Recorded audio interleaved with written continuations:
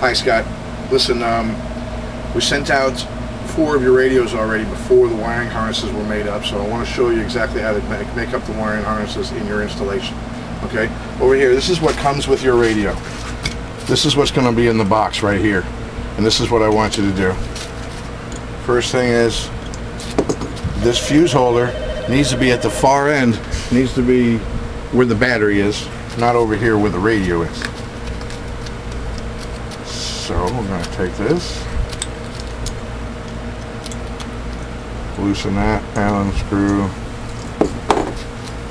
and we're going to take it to the other end. Okay. Now at this end, we're going to put it on this wiring harness. Come on over here and just back up. At this end, we got this wiring harness that we sent you. We've already got it measured out for you. Okay. So at this end, you're going to go ahead. Push up. You're going to go ahead and strip this wire back. We didn't strip it back because, you know, when you're sticking it through the hole in the firewall, it gets all frayed and messed up, and we knew you didn't want that. So we'll leave it like that.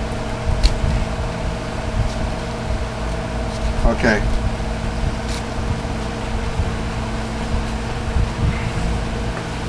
Put this on. Loosen this up real good. Get that in there.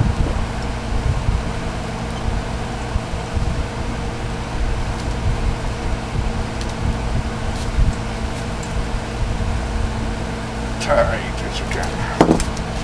Alright.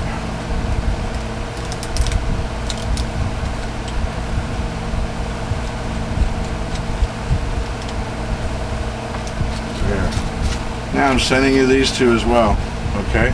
2 crimp-ons, and they're both going to go right there. You're going to strip these wires back and put them right there, okay?